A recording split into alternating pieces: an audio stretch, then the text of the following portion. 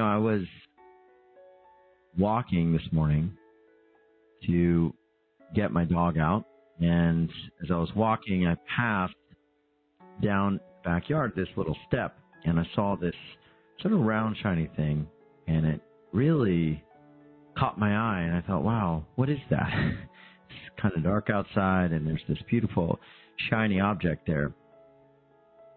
And I thought to myself, on the way back, I need to check. I hope that's not a snail. Maybe the first snail of the season. And so I had that in my mind. And as the dog was being carried to the grassy part of our yard, I thought about that. And I made a resolution to not forget to see what that was, in case it was a snail.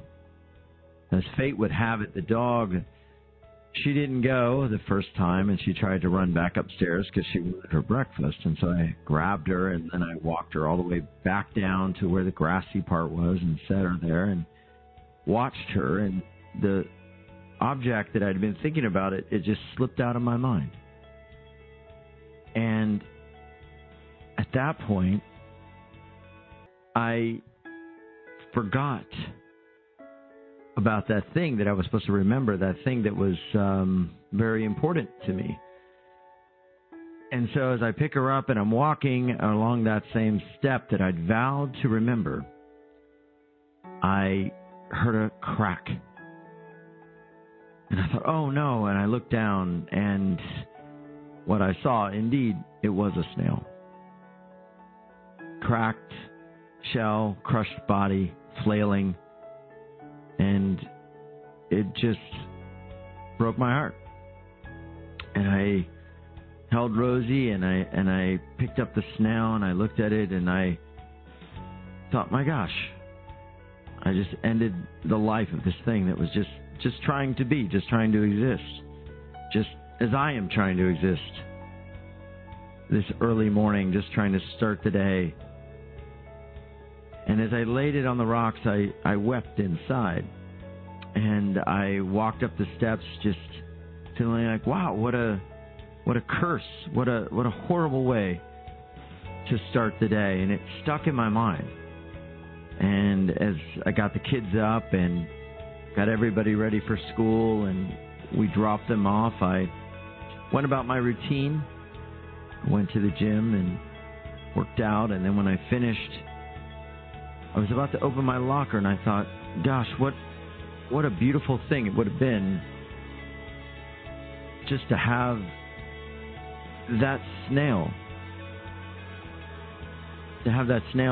with me, to see it alive, and now it's gone. And then all of a sudden, I opened the door to go outside, and thinking about the snail, I looked down, and there was another snail right there by the gym floor. Now, the location of this snail, and it was surely going to be a goner because the 7:30, 8:30 rush of people, they were going to come. They were going to crush this snail. So immediately, my heart just opened up with joy, and I picked up the snail and I looked at it, and I thought to myself, oh my gosh, the universe gives us another opportunity always if we look. And I thought, this is the singularity of that snail. It's the soul, it's the essence of that life coming back and giving me another chance, a redemption to save, which I never would have looked at that snail. I might have stepped on it had the other one not volunteered itself for my lesson, for everybody's lesson today. So I carried that snail with me, and she stayed with me in the car. She crawled up my arm, up my hand, and I put her in the yard in the same place by the canyon, by the open preserve, where I would have put the first one had I been paying attention. And I thought, what a wondrous thing that even when we fall, even when we falter, if we keep looking, we can find a way to make a difference, because ultimately everything is connected. No one is lost. Nothing is taken away without something else given. And I thought, what a wonderful organized design our world is. Yet we don't look for that.